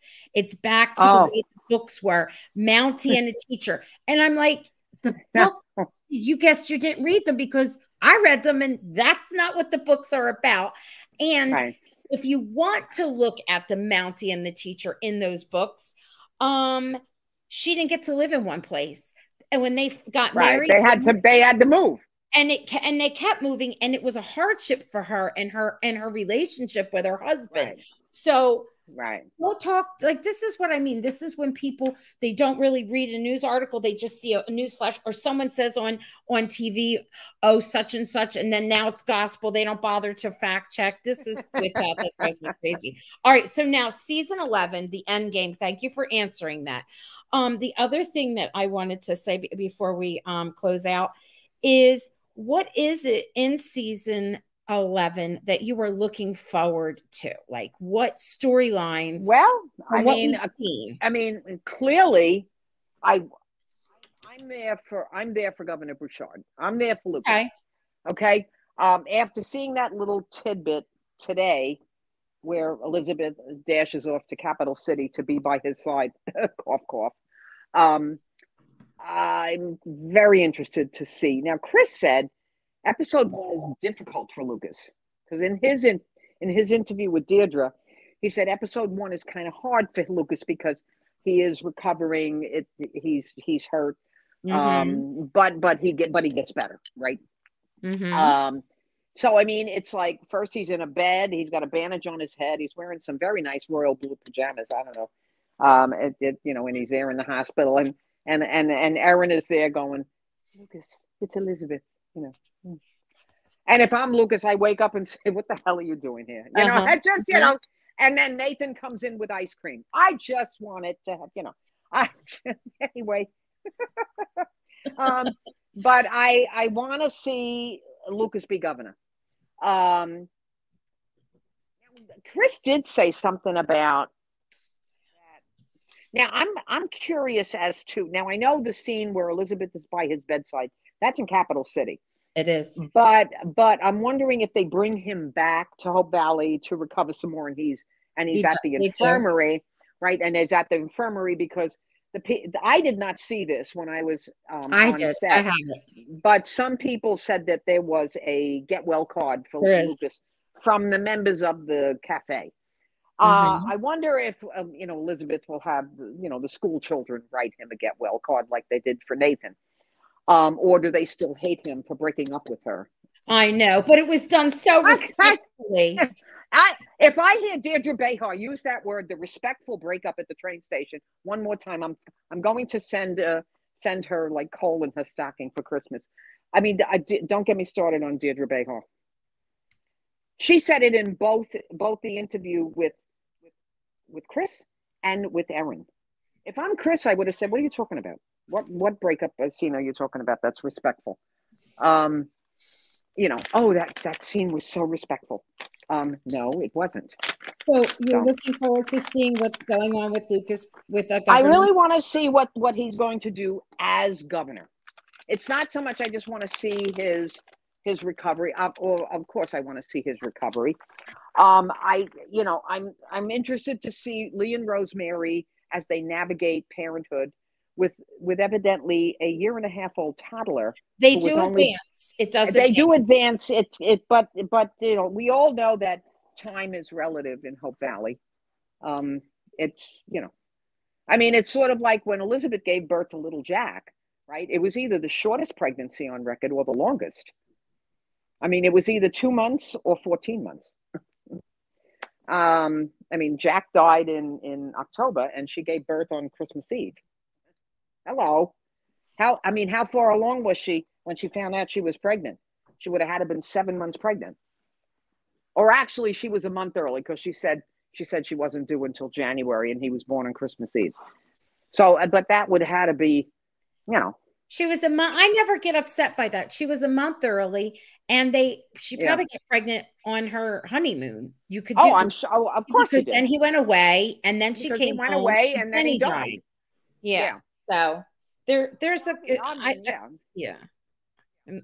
But do we know when? Do we know when she got married? When did she get married? When was their wedding? Was it like after school was over? I mean, was it in the summertime? Yeah, I mean, because it couldn't have been in the summertime because that wouldn't have given her 9 months to January. It had to be 9. You know, like she would have had to gotten pregnant in what, April, to be 9 months to January. Yeah. So yeah, I know time is relative, but I would like to see Rosemary. I do like them. I'm a little peeved at Rosemary's behavior in season 10, but I can get over it because she was like a new mother. I want to see the continuing story of Henry. I'm interested to see what Henry's reaction is when Lucas offers him a job. I mean, Lucas does offer him a job. Please, would you come and join my team? So I'm curious as to whether Henry says yes or no. I kind of have a feeling he might say no, but I don't know. I don't know. And I guess we'll find out. But I understand also that there's a great deal of interaction between Lee and Lucas in season 11. So I'm looking forward to that. Can you tell my least favorite storyline? I mean, would be the, potential romance between Nathan and Elizabeth. It's the thing that I am least looking forward to. I'll watch it. I mean, I'll watch it. I'll be like this. I'm going to watch it. Now, I have a question.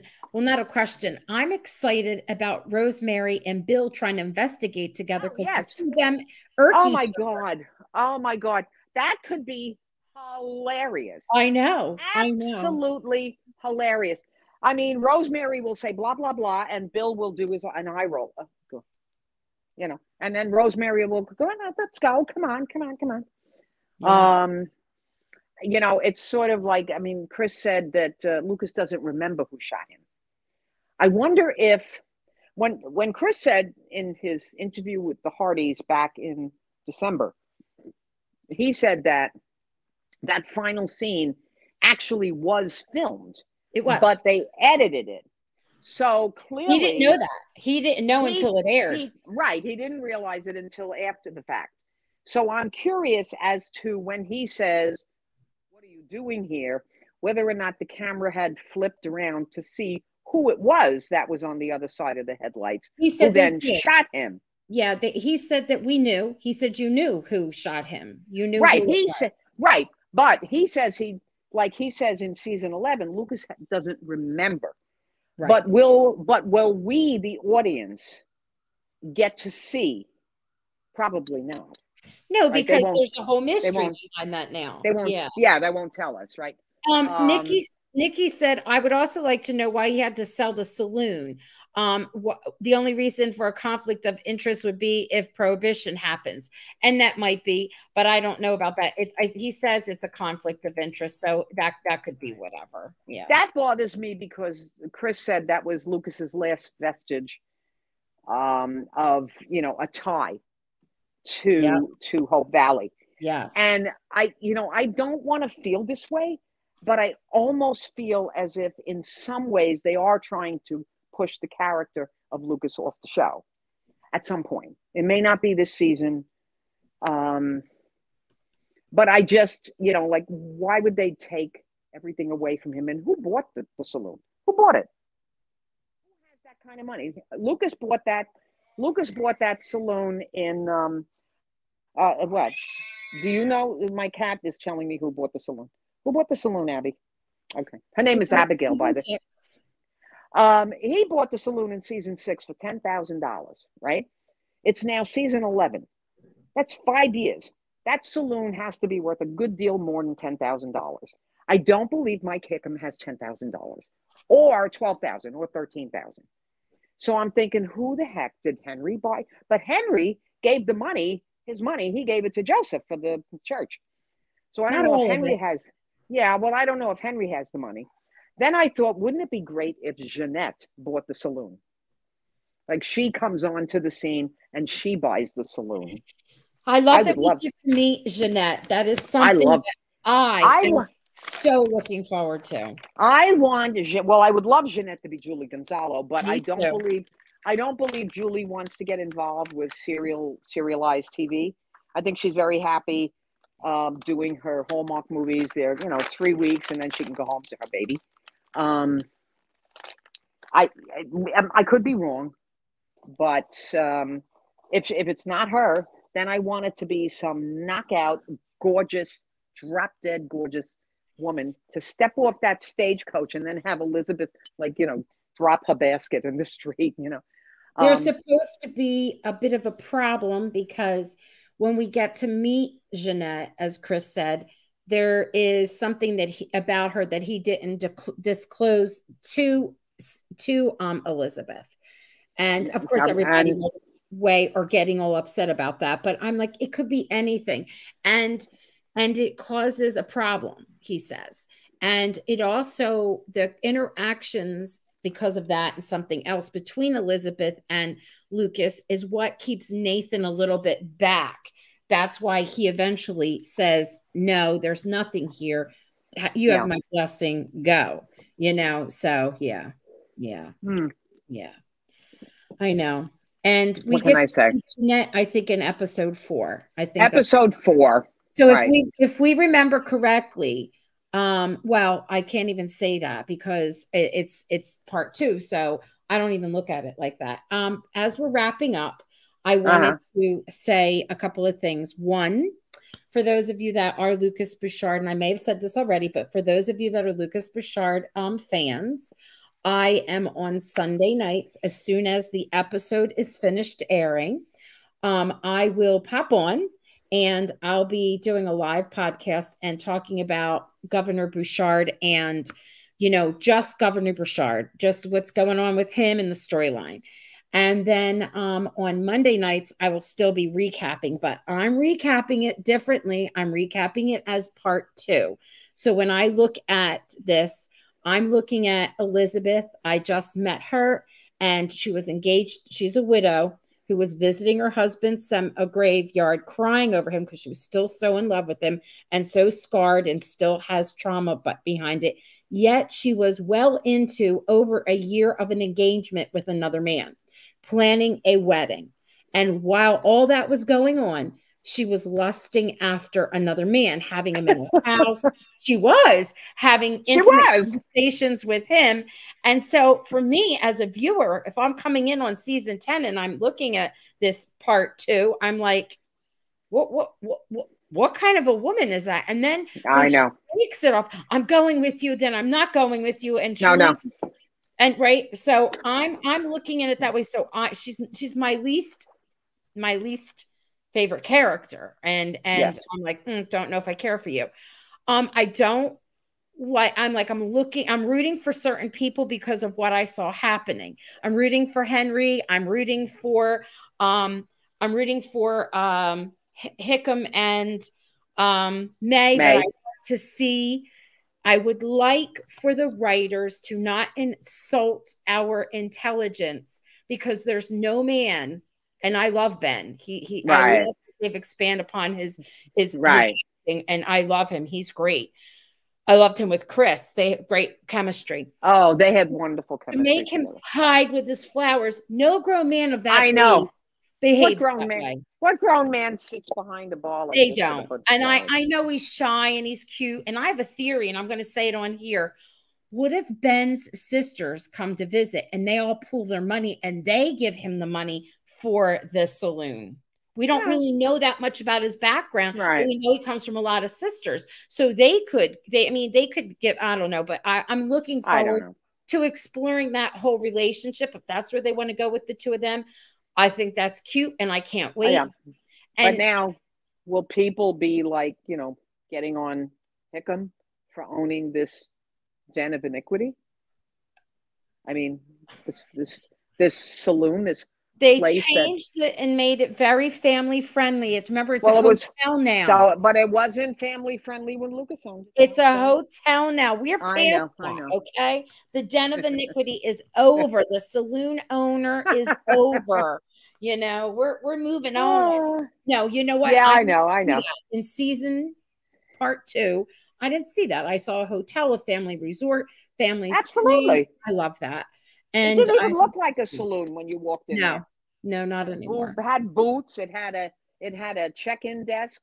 You know, Yeah. when you walk in there, like for real, like when I walked in there for real myself, you know, you had the dartboard over there, you had the radio.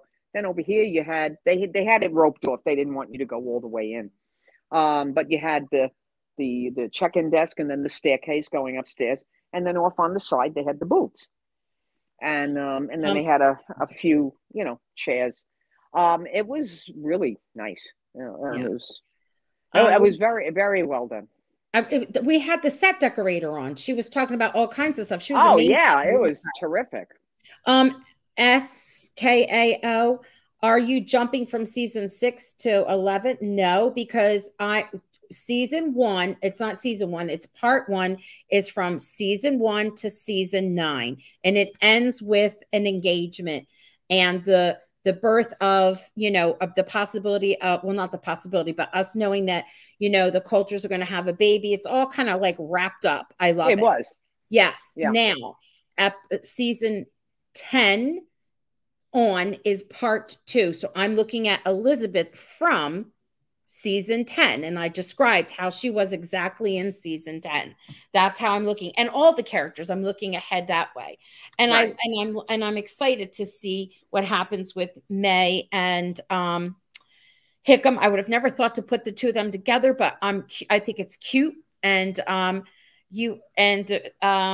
what was the other thing? Oh, I can't see what's going on with, if we do get any kiddo scenes. I know that I forget which one it was. I think it may have been Lindsay in her interview. She said, we really don't see much of Elizabeth in with the kids. I know we saw some scenes, but in previews, but we don't see much. She said she wasn't going to be in the schoolhouse that much. There was a lot of it going to be during the summer or whatever. So I don't know. I'm just curious to see how. Well, that's unfortunate, because I think Elizabeth does her best work in the classroom.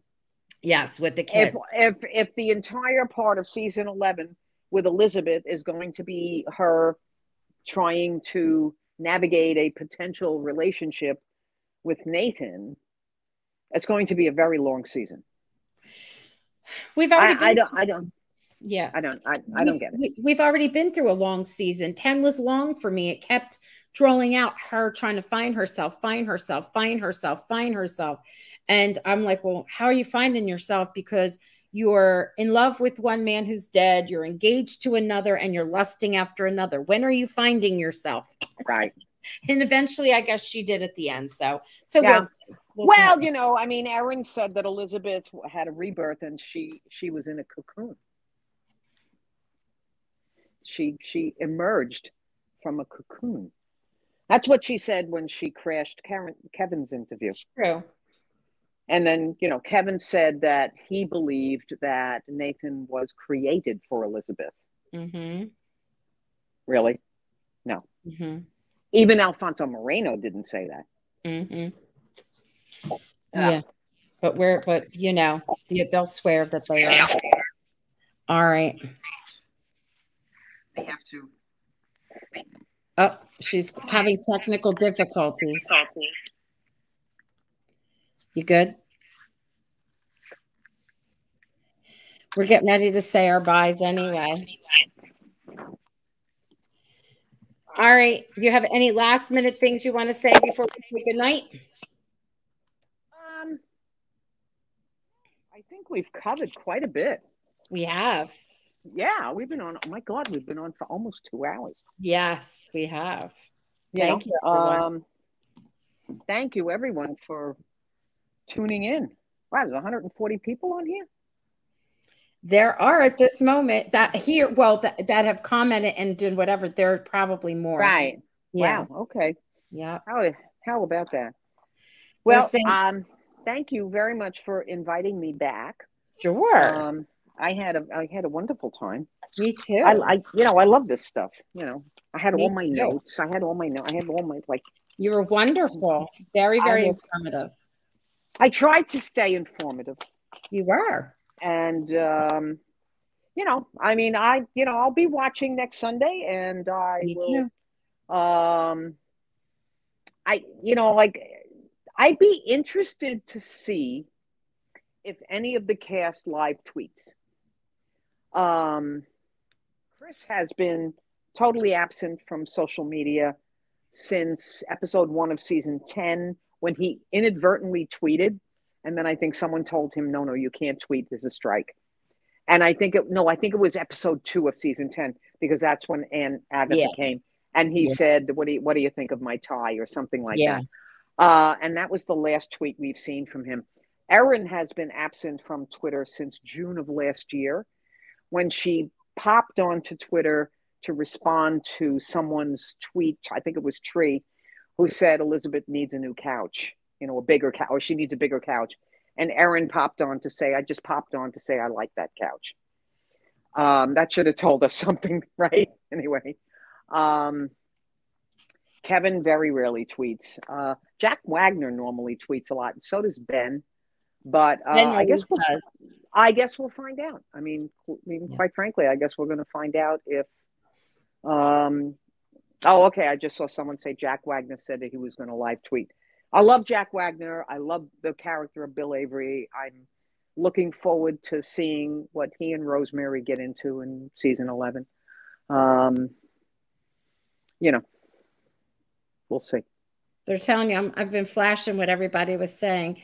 They're saying lots of fun. Thanks, Lillian. Nikki saying she would love to get to meet up with you again someday. I would too, Nick. Yeah, Miriam. You're either going to have to come to New York, or I'm going to have to go to Iowa.